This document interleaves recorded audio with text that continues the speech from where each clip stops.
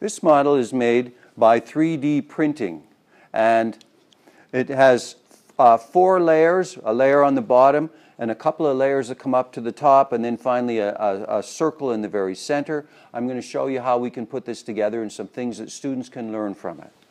So the base is made with 12 pieces around the circumference. I put a rubber band on it just to hold it together, and it provides a spring line for the rest of the shell.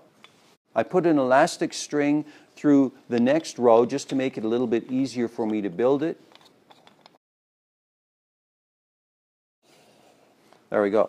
There's the next layer. One of the things you'll notice is that the design is such that if you put a single block on here, it will fall off because the center of gravity is too far towards the inside. But the other thing you can see is that if you lean the one block against a neighboring block, that it will stay in place. When you build an igloo, that's exactly what you do. You build this actually not as a whole line, but you build it as a helix from the bottom to the top, and so you can always introduce the latest block by leaning it against the neighboring block.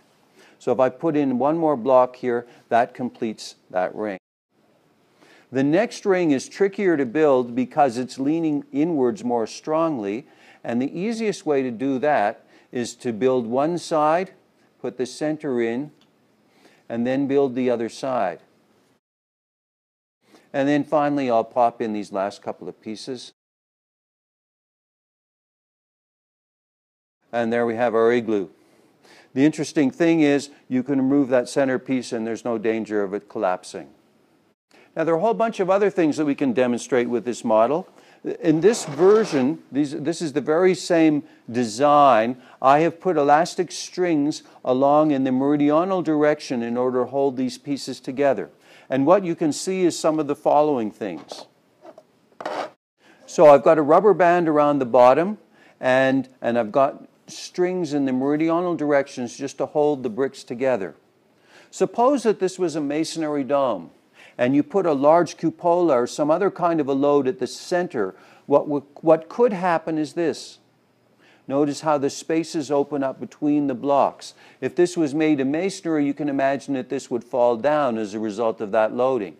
What they do in many real domes is to put steel bars or steel reinforcing in the hoop direction so that this cannot happen. If I remove the rubber band from the bottom, so if I load it on the table, you can see that what would happen is that the individual stones or blocks in the dome would separate and the dome would fall down. If I remove the rubber band from the bottom, then I no longer have a springing line here, and if I apply a load to this, it just opens up flat. So you can see the importance of a springing line here, because then it redirects the forces upwards and inwards and causes this to be a stable structure. The rubber band in the notch simply provides a way to generate that required spring line.